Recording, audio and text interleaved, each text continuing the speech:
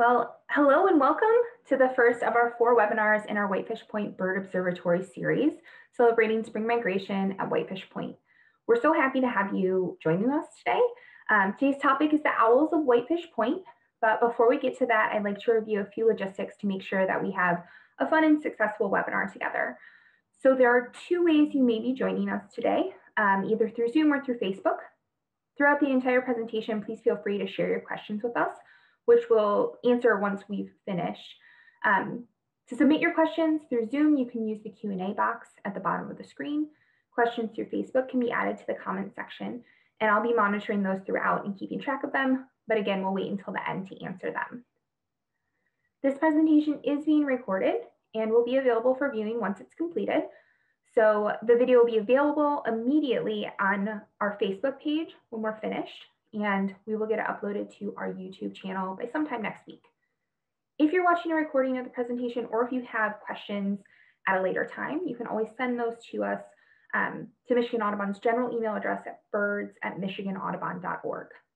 So as I mentioned, this webinar is part of a series of webinars that highlight the different ongoing research and monitoring efforts at Whitefish Point Bird Observatory. And it celebrates the magic of spring migration, which we're all really happy to have happening right now. Whitefish Point Bird Observatory itself is located 11 miles north of Paradise, Michigan in the Upper Peninsula, up here at the tip. And Whitefish Point Bird Observatory is a program of Michigan Audubon with the specific mission to document the distribution and abundance of birds in the Great Lakes region, with special emphasis on migration and habitat. Whitefish Point Bird Observatory, also known as WPBO, has been monitoring and documenting the migration of tens of thousands of birds that funnel to the point every spring and fall for over 40 years. So you can learn more about this history of WPBO. You can read the current field staff blogs and watch live count data via Dunkadoo on our website at WPBO.org. So we're happy to be starting this 4-part webinar series with the owls of Whitefish Point. Unfortunately, due to their banding schedule, our spring banders, Chris Neri and Nova Mackentley, are unable to join us for the webinar, but lucky for us, they were able to pre-record their program so that we could hear about the owls from the people who know them best. So without further ado, I'm happy to share with you all the program that they were able to record for us.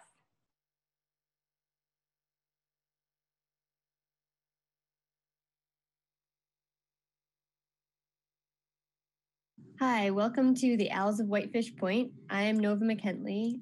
This is my 17th year banding owls here at Whitefish Point. Chris Neri, this is my 20th year of owl banding at the point. So Whitefish Point has been conducting owl research here for over 30 years. This long-term targeted research has established Whitefish Point as home to one of the largest and most diverse annual owl migrations in North America. So why is Whitefish Point such a good migratory spot?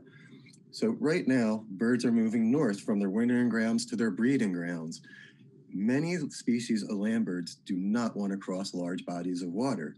So as birds are moving south right now, whether it's through Wisconsin or the Lower Peninsula, as they hit the southern shore of Lake Superior, they're going to follow the shoreline until they find a place where they can see land or not have to make a water crossing at all.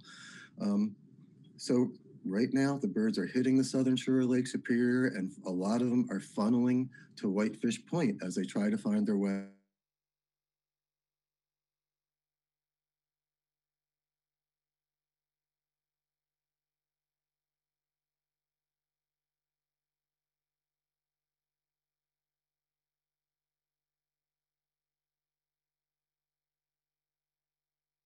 Whitefish Point's not a particularly diverse breeding grounds, but during migration, both in spring and fall, due to the geography, it can be pretty spectacular. While it's not great breeding grounds here, a lot of the region is great boreal forest, which provides nesting habitat for a lot of birds, including owls. We've had 10 species of owls that have occurred here at Whitefish Point. For those of you who aren't familiar with owls at all, northern saw-whet owl, this is our most common. This is a boreal owl, long-eared owl, This is a short-eared owl. We don't see too many of them. Mostly you'll see them during the day, during the water bird count. Barred owl. Of course, great gray owl. Northern hawk owl. Great horned owl. Snowy owl. And last but not least, barn owl. Before we talk about the research that's done here, we'll talk a little bit about owls. As nocturnal predators, they obviously have to have some special adaptations to form that role. Their eyes, obviously, the key factor here. When you look at this owl's face, the eyes are really what draw you in. They also have, well, this owl has ear tufts sticking up, but those are actually not in relation to its ears at all. So this is a boreal owl. Owls have asymmetric ear openings, and in North America, boreals have the most asymmetric. The ear is actually located kind of behind the eye on the side of the head, and their facial disc has a skin flap that actually opens up, and in there you can see that bluish thing is actually the back of the eye and then the ear opening. To the right, there's two photos of a boreal skull. In the top image, the beak it's looking at you, and you can see this ear, the right ear in the image, is lower than the one on the left. It's also pushed forward compared to the one on the left. This effectively gives the owl 3D hearing. So if there's a mouse or whatever prey under leaf litter or under snow, when it hears some rustling, it'll start bobbing its head, tilting it from side to side until the sound is reaching both of the ear openings at the same time. And even without seeing it, has pinpointed its prey. Owls' eyes. They say if our eyes were as large as an owl's relative to the size of our skulls, we would have eyes the size of softballs or grapefruits. Owls also have more rod cells in their eyes, which are light receptors, which gives them the nocturnal vision. They have less cone cells than we do, which are the color receptors. So they don't see as much color as we do. Now, this photo in the bottom shows a saw-whet owl, we call it, was obviously blind in that right eye.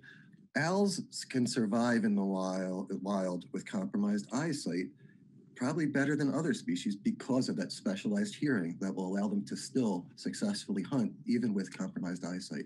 That owl in the bottom was actually recaught at another station about 3 months after we banded it, and it had put on weight, so it was migrating and hunting successfully. The feet. As a bird of prey, you need some weapons to kill your prey. This is a great horned owl's foot. These guys can take large prey. Most of the ones that we've banded here have smelled like skunk. We had one with porcupine quills. So these guys are, of the North American owls, these guys and snowies can take the largest prey. And the next slide is a snowy owl's foot, which they're very closely related, essentially the same foot. But snowies need to be able to survive much colder conditions, breeding up in the Arctic, often wintering in the Arctic.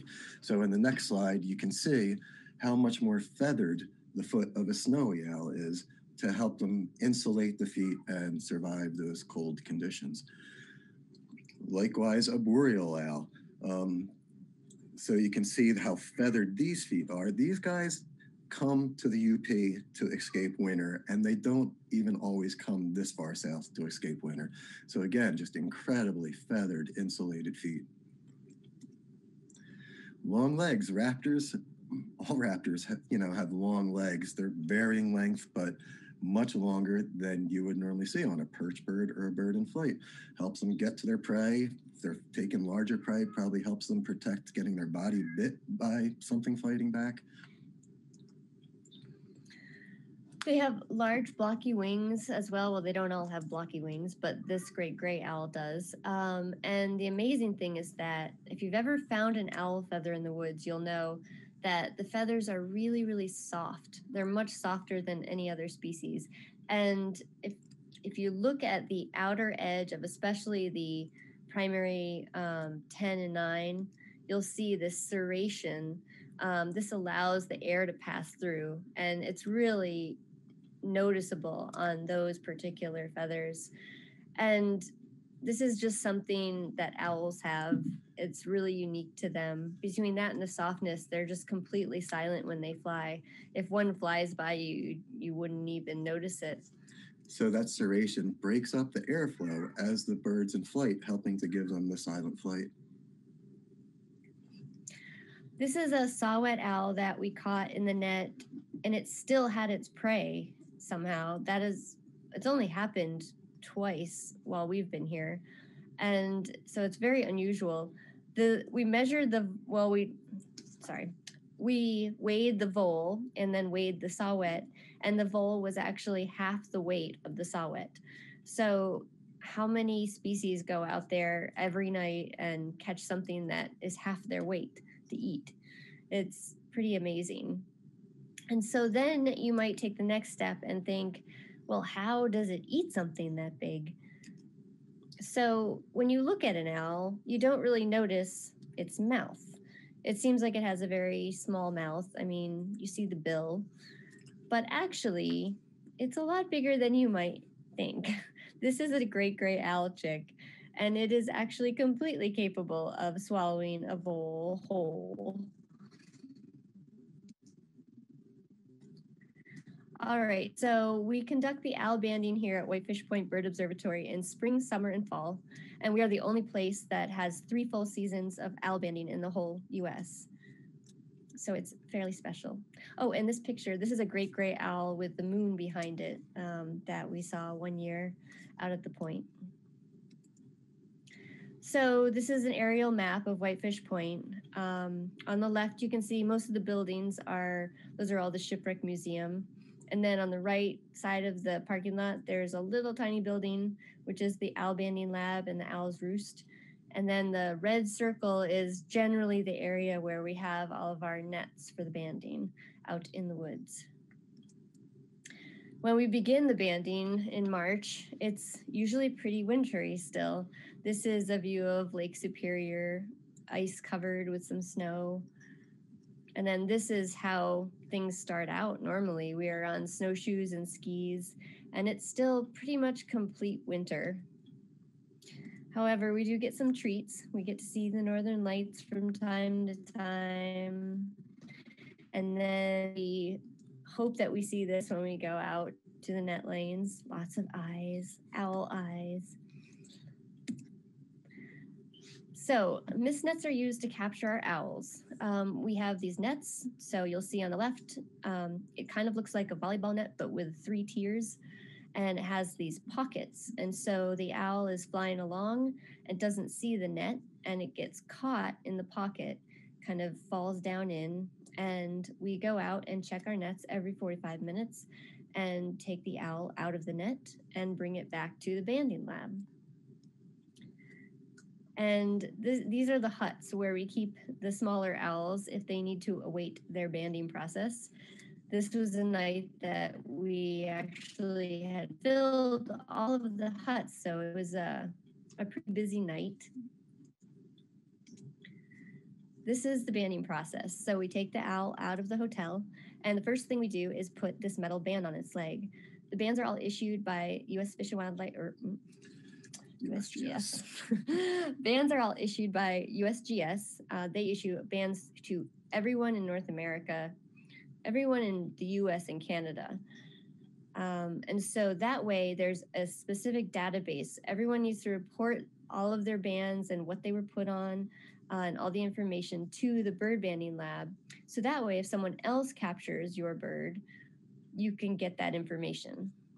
So the band is put on their leg, and then we put them in a can to weigh them. The can keeps them calm, and they're not just going to sit on the scale for us, unfortunately. So that's one way to weigh them. Then we do wing measurements.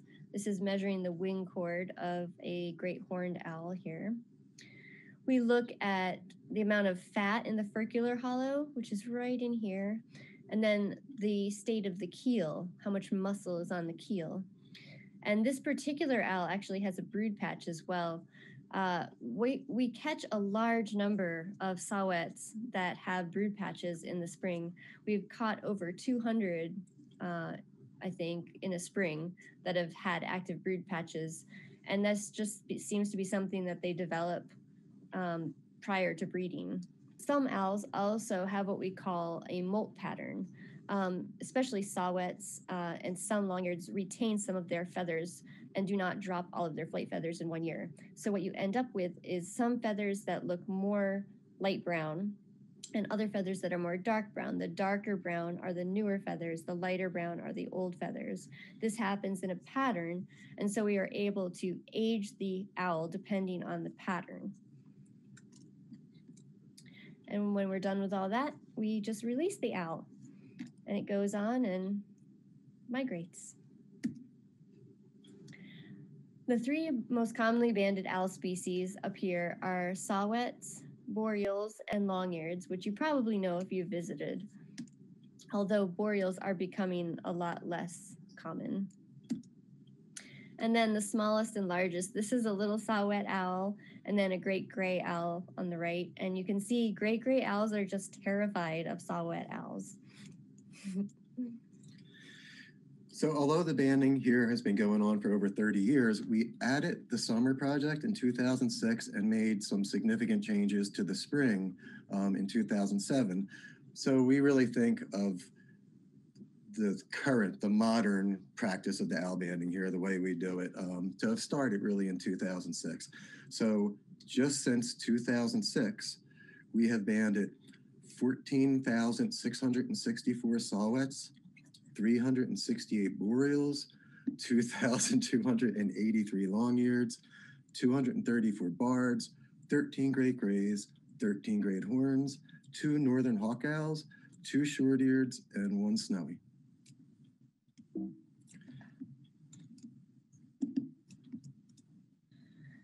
All right, here's a graph to sort of represent what we've banded. And it's broken up by season. So a total of 22,201 owls have been banded here since 1993. And the blue is spring, the red is summer, and the green is fall. You can see by numbers, fall is kind of the least amount, which is unusual for a site. Most migration, especially with owl species, people think of happening during the fall. But actually, our spring season here tends to be much more productive than the fall. First, we'll talk a little bit about saw-whets. They are definitely the most common owl banded in the United States and probably the cutest. When you find them roosting, they're just kind of hanging out. I don't know what else to say. And what's amazing is how infrequently they are found roosting during the day. There was a spring where we banded over 700, and not a single one was documented outside the banding. So it's amazing how good these birds are at hiding.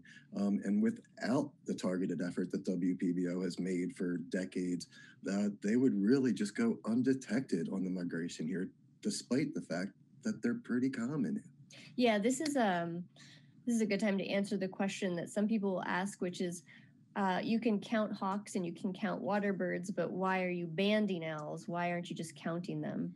And that is specifically because owls fly at night, and so it would be impossible to count them. And we would miss almost all of the owls that come through. So banding is a really good way to actually assess what the population is that's actually making its way past Whitefish Point. So this was a night that we caught 3 owls just as it started to rain. And so we brought them back to the lab, and we actually just let them fly around in there for a few minutes to get dried off. It's only a 10 by 10 space, so it's not too hard to recapture them. These two seem to be having a conversation. And then, of course, there's this guy in the corner. Who knows what he's up to? Something crazy. And most nights, we can get the birds processed real quickly, get them out under cover of night. This was the biggest night we've ever had here, where we caught 122 owls. So we could not get them all processed and released while it was still dark. We don't want to release the owls during the day because we have hawk flights here. We'll get harassed by even songbirds, maybe photographers. So we have a large holding cage back at the staff house. that every once in a while we'll take the birds back if we can't get them out in time, let them roost peacefully during the day, and then in the evening, just open the door and let them fly out. So it was just amazing to see all these saw-whets roosting in there. Yeah, and saw-whets are just one of the few species that can communally roost. Not all owl species would be like that, of course. But watching them fly out when we opened the door at dusk was amazing. It was like watching a Harry Potter movie. All right, so here's a graph of just saw-whets banded in the spring through this year, or through last year.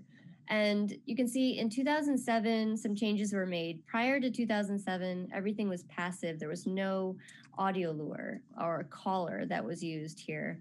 In 2007, we started using this caller. It's the toot sound of the saw-whet, and our captures went up significantly. So we've been using it ever since, and you can see saw-whets have a typical 4 to 5 year cycle where they gradually go up and peak, and then it will drop down. We should be at peak this year as well, and that seems to be bearing out. So, of course, one of the main reasons to ban owls is so that you can recapture owls. So this is a map of all of our encounters through 2017. So we sometimes capture owls from other stations elsewhere, and then we also recapture some of our own owls. So this shows 199 of our own owls coming back, and then 683 encounters from other stations as well. The little numbers that are in the circle just show those different stations, how many were captured from those different stations. So you can see the owls move around a lot further than we may have anticipated. We kind of assumed the Great Lakes area, that's kind of normal. The owls are moving in this area. But then when we started getting all these other hits as well, we were pretty amazed. So I don't know if you can see it up on the far right, but as far as eastern Quebec, and then as far south as Alabama, and then as far west as Saskatchewan. So we've had the Saskatchewan one, there's 3 of them, and those were all saw-whets. And it's hard to imagine these little owls just going that far, 1,133 miles from the prairie all the way down to us. And the other thing is that most of these encounters are saw-whets. There's a few barred owls in here, and then a couple of long-eareds, but it's for the bulk saw-whets. Boreal owls, these guys are one of the species that makes Whitefish Point pretty unique in the lower 48. They're one of the most sought after birds in North America. They're really a northern species that is pretty much uncommon anywhere in the eastern 48. This is their range map. You can see they just barely make it down into Minnesota for breeding. In the west, they do occur at high elevations. That's because the habitat in the high western mountains is very similar to what it is in the north. Also, the climate, the cool temperatures, and the similar habitat. Since 1978, 1,606 boreals have been banded at WPBO. Outside the banding effort here, they're very rarely documented in Michigan.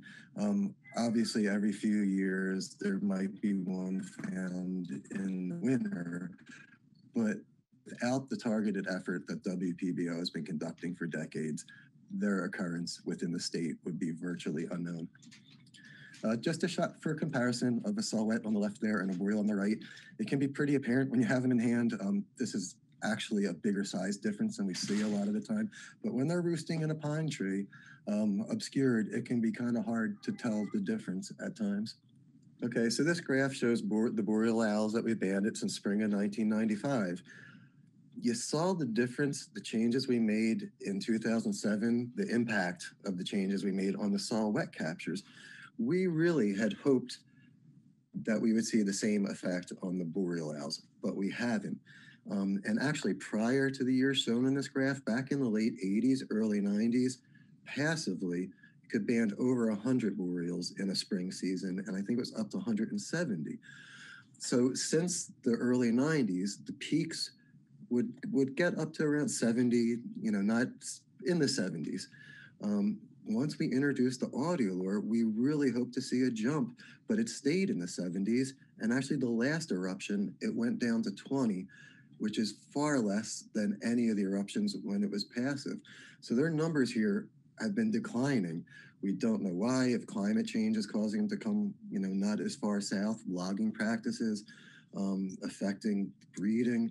We really just don't know. All we can say is that their numbers here at Whitefish Point have declined. And it's unfortunate because there are just so few other stations that capture boreal owls that we can't very easily call them up and say, hey, are you catching fewer boreal owls? Is there a problem with the population? We just don't know. Long-eared owls, they are the star of the show this year for sure, and they're just one of the reasons that a lot of people love to come up to the point. Here's a long-eared owl roosting. And a lot of photos you see of long-eareds, they're in their concealment posture. They've been woken up, they're scared, They don't want to flush. These guys will get harassed by crows, ravens, and even killed by some hawks. We don't know why they seem at such a disadvantage during the day. They're real similar to harriers, which can fly around safely. But long-eareds definitely do not want to get flushed during the day. And this shows one that's relaxed. Its eyes are still closed. It's not stretched thin. So just to give you an idea, what one looks like when it's feeling undisturbed. If it goes into concealment, you are alarming it. Yeah, and it happens to the best of us. You're walking around Whitefish Point, and if you happen to see a long-eared owl and it's kind of like this, it's, very, very thin, it's got its tufts up and it looks alarmed, the best thing to do is to just back way off, and it will gradually calm down, and that way you won't flush the bird. It won't leave its perch and potentially get harassed by crows or hawks or whatever else. So this is long-eared spring captures up until last year, and we made some changes in the banding around 2015. Prior to that, you can see, actually, wasn't it your first year? Yeah, my first spring was in 1999, and I and my banding partner, he was Niels Monamy, we didn't even know it, but the 176 we banded that spring was a North American record for the number of long-eareds banded in a spring or in any season. So since then, since we made those changes in 15, the second year we banded 336, which was a new North American record. Then 2017, 423, breaking the record again. So Whitefish Point right now holds the 4 top seasons of long-eareds. And we're looking like we're going to break, well, we don't know. Yeah, maybe not break the record, but we're up there again, get approaching 300 this spring already. So the timing of them, lots of people want to know when's the best time, and typically they are peaking in late April to early May. This can really vary when you have an early spring, late spring, but the long-term data, this is in general the best time to see them. And actually just last week, we had a night of 59 long-eareds, which is the record here and probably the North American record for the number banded in a night. And actually the next night, I think 22 were seen up on the hawk platform coming out of the woods and getting ready to fly over the lake. So that was really a treat for people. And this is, of course, always what you want to see when you're up on the hawk platform watching for long-eared owls. Just before the sun is setting, they hopefully come out of the woods and they start making their way down the shore. And just so people don't expect to see this, most of the time they're coming up at when it's getting dark and you're just seeing a silhouette.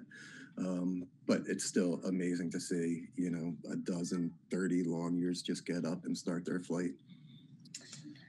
So male and female long-eareds, the way you tell them apart is actually coloration. And the males are very light colored underneath the wing, and a lot of the times also on the facial disc, on the body, and on the feet.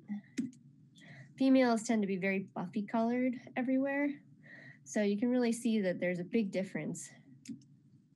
However, there is a big unknown range in the middle.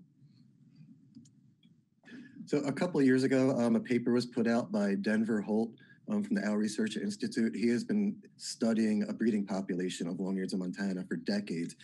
And in trying to determine how to sex them, because he was working with nesting birds and he knew male and female, he started using one-cell soil charts to compare or to document the coloration of the different sexes.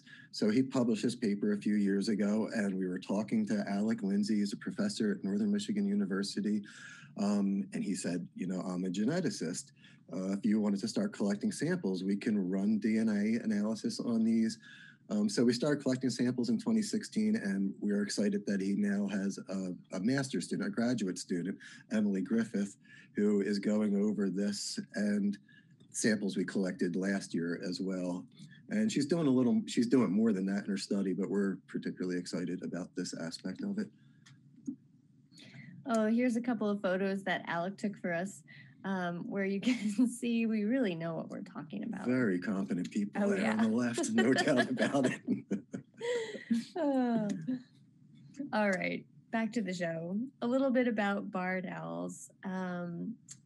We do catch some barred owls, both in spring and in fall here. They're the only dark-eyed owl that we capture here at the point, and they're definitely one of the larger owls. They just have a really beautiful look to them. Barred owls are non-migratory through the majority of their range, but there are some northern sites that catch a small number that are moving from year to year. In spring, we typically will catch a few, you know, a handful. The most ever was 17 back in, looks like 98. So varying numbers, but never significant numbers of them. However, in fall of 2007, they captured 60 barred owls. This was a direct result of the Sleeper Lake fire, which at the time was the largest fire ever in Michigan. And it actually came as close as, I think it was 17 miles from Whitefish Point. And that was in the summer. And so there was just this big influx of barred owls after that. They have a big blocky wing and a blocky head as well. So if you're seeing an owl in flight and it's dark, that's one thing to look for a barred owl. Great gray owls, another very sought after species in the lower 48. And why not? They're just amazing birds. The facial is just iconic in the North American owls. Like the boreal owl, we're seeing declining numbers of these guys as well as northern hawk owls. These guys were never that numerous, but we could expect to see them the majority of years. We caught a very small sample or percentage of the birds we saw, but we caught as many as 14 back in the spring of 2015. 2005. 2005, thank you.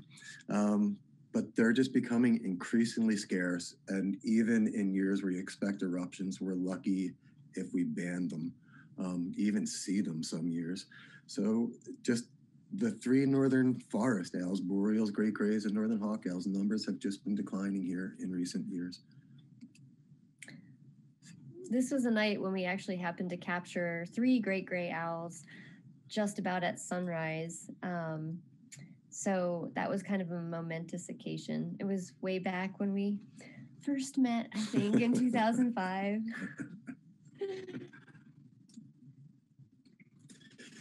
And although they're the largest owl in North America by body size, great horns and snowies are heavier and more powerful. Great grays are a lot of fluff, but they're huge. And this great gray was perched up against a jack pine right off the parking lot at the point. And it wasn't until like 11 o'clock that anyone noticed it, because they just blend in incredibly up against tree bark. That's a jack pine that it's blending in with there. They're another one. The Strix, they just have these huge heads. People often say it's like a bowling ball that's been dished out a bit. You can see how huge it's headed. Another bird with a large rectangular wing. This particular one's molting some primary, so that effect is a little less on this individual. And it's just stuff we point out because people like to look at the evening owl flights and ask how you can tell the difference. So compared to long-eareds, even the size difference, I mean, these guys are just large-headed, big, blocky wings. So that's a little bit about the owls up here at Whitefish Point. We hope that in another year you can come up and visit us and get to experience the owl banding. And thank you very much. And there is an owl in this photo, if you can see it, right in the middle. All right, thank you.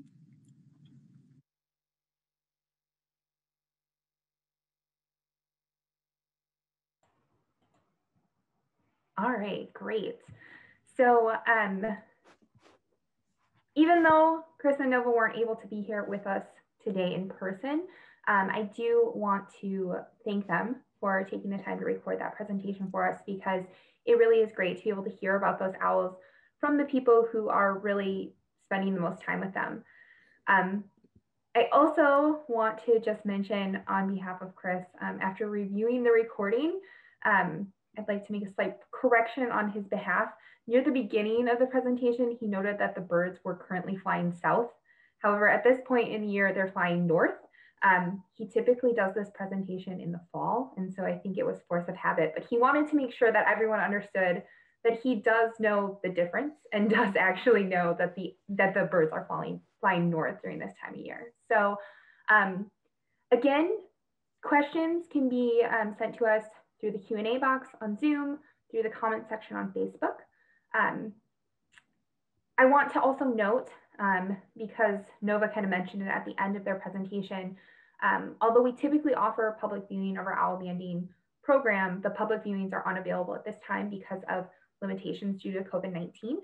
So they are not open to the public right now. We're hopeful that maybe by next year we'll have an opportunity to open them back up to the public, but we'll continue to update our website with any of the changes that we make in regards to these viewings and other COVID protocols. So if you make it up to the point right now, unfortunately, there isn't public viewing, but there is still owl banding going on. And Chris and Nova are publishing weekly blogs to let us know what they're catching and what's going on. So you can keep up with that as well. So in order to answer your questions today, I'm really happy to have with us a longtime supporter and volunteer, Mike Bishop. Mike, would you like to introduce yourself to us all so everybody knows where you're coming from? Yeah, so some of you may know me. I've been a Michigan Audubon board member for several years. Before that, I was on the Whitefish Point board for many, many years. I also, when I did my master's, I did an analysis of the owl banding at that time, which would have been up through about this is a while ago, up through about 1998. So I've been involved with some of the protocols, and when we made the switch to the audio luring in the spring, and we made some changes to the audio luring program that had been running in the fall as well, I worked with the group on that. So yeah, I'm happy to answer any questions as best as I can. Obviously, Chris and Nova are the experts. They know this stuff backwards and forwards, but I can probably muddle through with at least more basic questions. And if I don't know, I will find out and get back to you with it. Perfect. So I did want to start off our questions with just a slight clarification. So Mike, can you clarify for us how banding is permitted and who oversees the bands and the data and how that all works? Right. So all birds in North America, which includes Canada, the United States, and Mexico, are protected by the Migratory Bird Treaty Act, which had its 200th birthday a couple of years ago. That prohibits individuals from handling birds of any kind without a permit of some sort. So if you're going to hunt ducks or upland game birds, you get a hunting permit. If you want to do any kind of research on songbirds or raptors or all the other non-game species, you need to get some kind of a permit in order to do that. So banding, which obviously involves physical contact with the birds, requires a permit through the United States Geological Service, which houses the banding lab for the United States. Canada has its own version, as does Mexico. And they issue the bands for all the banders in North America. And they also warehouse all of the data. So when we band, we collect data from all the birds that we put bands on. We send that to the banding lab, and they then are responsible for managing all of the returns. So all those returns that you saw on the map that Chris and Nova showed were birds that were recovered at other banding stations, or some of them may have been birds that might have been picked up by individuals. Let's say an owl hit a car or something like that. Those numbers were submitted to the banding lab. The banding lab then sends a report to the bander, the original bander of the bird, telling them where that bird was originally where that bird was recovered. And then the person who found the bird gets a message from the banding lab, which tells them where that bird was originally banded. And so that's pretty much what their role in this whole thing is. And so to get a permit requires working with a bander, becoming proficient at whatever the trapping technique is that's being used for that particular species.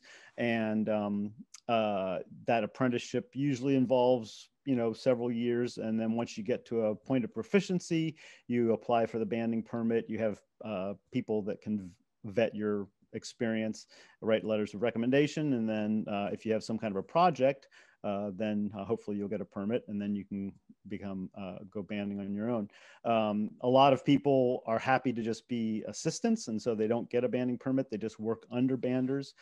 So at Whitefish Point, for example, we have a master permit, what's called a station permit, which is overseen by Rich Keith, who works at the Kalamazoo Nature Center.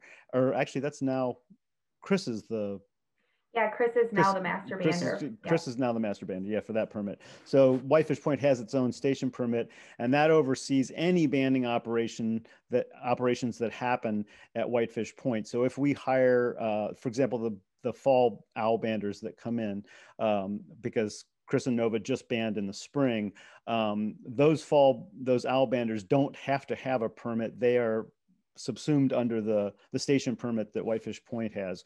In the past, when we've done passerine banding, which we did for many years in the fall, same thing. The banders that we would hire to do that were, they may have had their own permit, but it wasn't necessary. They just, they were working under our permit.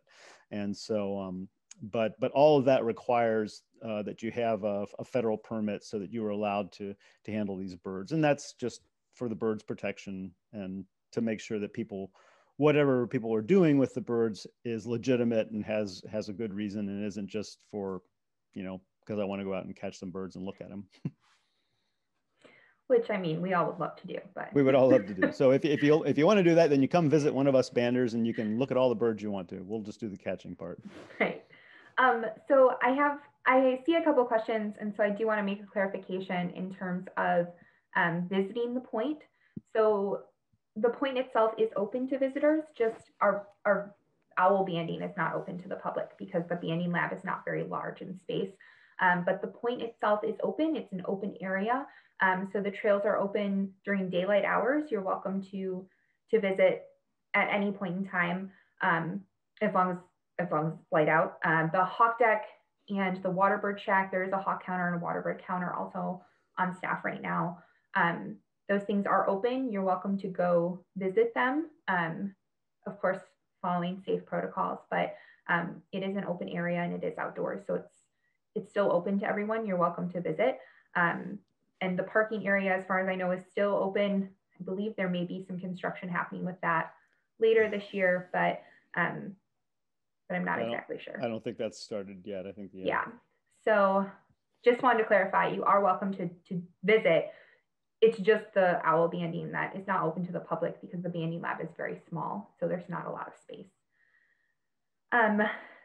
So someone is asking about what's causing the decline in the banding of boreal owls, or maybe just the whole population. Yeah, this whole northern forest owls, the hawk owl, northern hawk owl, great gray, and boreal. That's a really good question. And like Nova was saying, we really aren't sure. And unfortunately, all three of these species, the bulk of their range is well north of the breeding bird survey. So we don't have a long-term data set on their populations that we can look at to see if those populations are really declining or if it is some kind of a climate effect and they just aren't coming down as far south because the winters aren't as extreme and they don't need to. These birds, all three of those species tend to follow some sort of an eruptive cycle that tends to follow their prey base, which are often voles and other rodents, either microtine rodents like voles, but some deer mice and so on. Those animals tend to follow cycles of mass production by various boreal forest trees. And so, you know, it may be with climate and with warming that those population changes aren't as dramatic. It's hard to say, but like, for example, this year, you know, we had a big winter finch year, which we haven't had in quite a while, and they are also following these mass production cycles of the conifers, which also tends to influence a lot of these rodent populations. So why we didn't have an influx of some of these northern owls this winter, you know, hopefully it's not a range-wide population decline, but it's, you know, I think it's going to take a little bit more. I suspect it's going to take some concerted population monitoring to try to figure out what's going on. But yeah, it's a good question. It really doesn't make sense, because those fluctuations were pretty much like clockwork. And then all of a sudden they just kind of petered out in the last 8 or so years. So, yeah. So someone was asking, they're planning a visit for early July. I do want to mention summer owl banding does span. It begins July 1st and goes until, August 25th, I believe. Yeah, I think so. August 25th. But they were asking about being able to like photograph owls. So do you have suggestions for how to look for owls when visiting the point? Yeah, so probably the best thing, well, so in the summer, the challenge is going to be the diversity, the owl diversity is going to be way down. The target species in the summer are the northern saw-whets, because, and this is still being examined, for whatever reason, the point, and Chris and Nova sort of discovered this, the point is sort of a staging area for juvenile saw-whets. What they've found is that when these birds are off the nest by the end of June, early July, they start to amass in the point area. We don't know how extensive that is, because we don't have, you know, other surveying going on in areas nearby, like say down at Vermilion Point or over at Tequamanon. But in any event, the concentrations are quite high around the point. And so they follow the same banding protocol that they use in the fall and the spring, using the lures and so on, the auto lures. But they're the only owl that's there. So all these other species that we would see during migration, you know, you're not going to see the long-eared, you're not going to see, you know, any of these other species at that time, other than ones that might be normally nesting there, and they would be few and far between. So in terms of finding the saw-whets, the best way is really just kind of working your way through the jack pines and paying close attention to the where the branches come out of the trunk of those trees, just looking at those spots, because that's where they tend to roost. They tend to sit on a branch right up against the trunk. And it just takes some elbow grease and spending some time, and usually you'll get rewarded. Now, it's always, you know, good to, you know, ask around if anybody's been up there and seen something, because that can save you a lot of time. But, you know, that just depends on when you're there, if there's other people that have been out. But certainly eBird is a good resource to check. If anybody's been up there recently and seen some, they may be able to identify a particular area. But you're able to walk into, well, actually, I'm not sure how access is in the summertime with the wildlife refuge. I was just about ready to say you could walk into where the banding area is, but I don't know if you can in the summertime. So I think that it is closed during that point because they're actively banding too, and so that time of Yeah. year the trails are closed. Yeah, but you can still get around it, and there's still a fair amount of jack pine that extends beyond the boundaries of the Seney Wildlife Refuge, and so yeah, it's just worth checking out the jack pines and scanning the trunks. The other thing would be to talk to the field ornithologist, and they might be able to point out places where they've seen them when you're up there. So you mentioned passerine banding, and so someone's asking if that's still done at WPBO. We don't do that anymore. I don't know how long that lasted. Yeah, there was many years, and I'm trying to remember what year that ended, because it was a while ago. But we had about a 10-year data set for banding, both at Whitefish Point, and then we had a second station down the coast toward Marquette at Vermilion Point. And Vermilion Point actually banded both in the spring and the fall.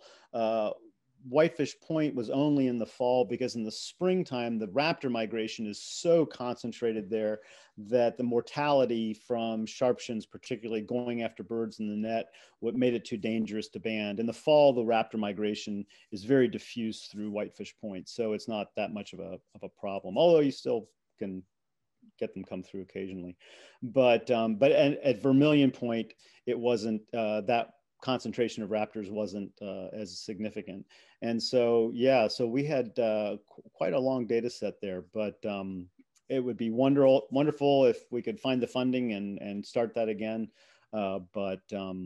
Yeah, we haven't done that for several years, but it's still the point is a phenomenal migrant trap for not just owls. I mean, it's great for everything. So it's worth going up there this time of year because, you can have some really incredible warbler days when, and not just warblers, I mean, all sorts of boreal species moving through. So well worth it. And the surrounding environment as well. I mean, over at Tequamanon, there's good birding. Down at Hulbert Bog, there's a bunch of good birds that you can pick up in that area. So someone is asking about the feet, because Chris and Noah showed the feet of several of those owl species, and they said it looks almost furry. And so they're wondering if they're covered in just feathers, if there's actual fur on them. Yeah, so birds don't have fur, but they have feathers, and feathers are serving the same purpose as fur in mammals. It's an insulator. Obviously, feathers have become highly modified in the wing and tail for birds for flight, but primarily feathers are the body covering because birds are warm-blooded just like we are. And so to retain that heat, they have this insulating cover. And of course, we're familiar with that because we use down in jackets and sleeping bags and things like that because it's a really good insulator. But so many of those feathers that are responsible for being an insulator, the barbs that come off of the shaft of the feather, rather than being knit together the way they are on the veins of a primary or secondary or tail feather, which is designed to be a flight surface and to be relatively flat, a lot of the feathers that are designed to provide heat, and a downy feather is like this, those barbs do not connect. They're just long and filamentous, and they act just like hair. So they have a very hair-like appearance. But if you were actually to look at that individual feather, it would still have a shaft in the middle of it. And then off of that would come these filamentous barbs that are acting as the insulator. And so on the feet and on the legs, particularly a lot of birds that are found in cold environments. So, a lot of the owls that they were showing, but also, we have several hawks. Rough-legged hawk have feathers that go all the way down to the feet, and they're serving the same purpose. So they're both protecting the leg from snow and ice and so on, but underneath that, they've got a lot of these very downy feathers that provide the insulation. So they do look very hairy, but they are a feather, and they do have a shaft, just like a pinion on a wing or a tail. So another question about seeing birds at the point. When's the best time? Early in the morning is what they're assuming, but yeah. So pretty much like anywhere, dawn to 10 or so is going to be your your peak time. During migration, you've got a little bit more leeway because birds are active relatively continuously throughout the day in migration because they're foraging in preparation for their flight, particularly songbirds, which largely fly at night, spend most of their day foraging. They have a siesta time that starts around 11 or 12 and goes to about 2 or 3, but then they'll have an activity that'll level or point where it'll pick up again in the late afternoon to evening, and then they usually take off about 30 to 45 minutes after sunset. So during migration, your activity level is a little bit more continuous. In the summertime, man, it's like somebody rolls up the sidewalks at 11 o'clock, and everybody takes a siesta until later in the afternoon. But morning is certainly going to be your highest activity time. And the point's no different, so you want to get out as close to dawn as you can. And it just gives you more hours birding too, so. Right, yeah. So I do see a couple questions about watching owls at dusk from the Hawk platform. So that is during migration, only during migration. So it's something to keep in mind. But any advice or thoughts on that, Mike? Yes. So, and actually, I will say this. I've been up there at times in both in the very late fall, so after migration, and even in the summertime. The Hawk platform is actually a great spot just to view the jack pines, and so you can occasionally get some resident owls that will come out. It's not a guarantee, but during migration, yeah, the thing you want to get up there, I recommend getting up there about 30 minutes before sunset, and then just kind of stay there and just scan the treetops, and then as the sun sets, you'll see these birds. They'll often come up and they'll perch on the tops of the jack pines, and you'll see them. And then once one hops up, if there's a large group of them, which they often are, particularly the long-eareds. But I've been up there. Matter of fact, the picture they had in 2005 was the year I had one of my classes up there. We were there that day when they took that picture, so we saw all those great grays they got, and they got they had flights of great grays that were not 20 or 30 birds like they have with long-eareds, but still, quite a few, 4 or 5 of them would take off. And so, yeah, so you just stay up there and kind of just scan the treetops. And then once you see one come up, you kind of get a searching image, and the rest of them pop out for you. Great. So we are running into our hour of time together. So if you still have questions, you're welcome to add those to the comments on the Facebook page, and we can answer those later, or email us at birds@michiganaudubon.org. I do want to just quickly mention, because this is another question, in terms of public viewing, when it is open to the public, it's very much just being able to view that process that Nova was describing through banding. They're really good about showing what they can while they're still doing their work. Chris and Nova have been doing this a long time, so they're really great at being able to explain what's happening while they're doing it.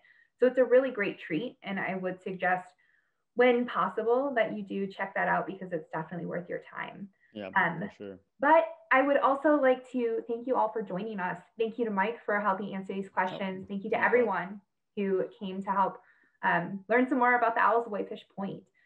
And if you're interested in supporting the owl program at Whitefish Point Bird Observatory, please consider adopting an owl. There are several species available for this symbolic adoption, and included with the owl adoption is a 5x7 color photograph of the selected species that you pick, a certificate with your name on it, and a profile of that species that you symbolically adopted. They make a great gift, and they provide you with the satisfaction of knowing that you are helping WPBO continue to do this very important research for owls. So if you're interested in this symbolic adoption, you can find more information about it at WPBO.org. So on the website, under the support tab, but just something to consider and something to check out if you're interested in helping to support the owl program. There are other ways to support WPBO as well, so you can find out more about that on our website too. So thank you again for joining us today. Next week, next Thursday, 7 o'clock, same time, same channel, same place. We'll be back for our second webinar in the series, and we'll be joined by Rich Kaus, who is the current hawk counter at WPBO, and he's going to teach us more about hawk and raptor identification. So it should be a great time. Cool. I hope to see you guys there, and thank you again for a great evening. Thanks.